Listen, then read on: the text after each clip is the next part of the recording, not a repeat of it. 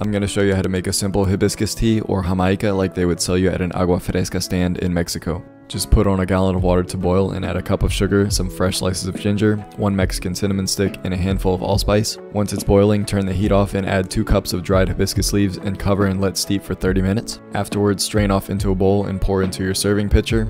Adjust sugar to your taste. I add at least a cup more and store it in the fridge to cool down completely, and you're good to go. Enjoy.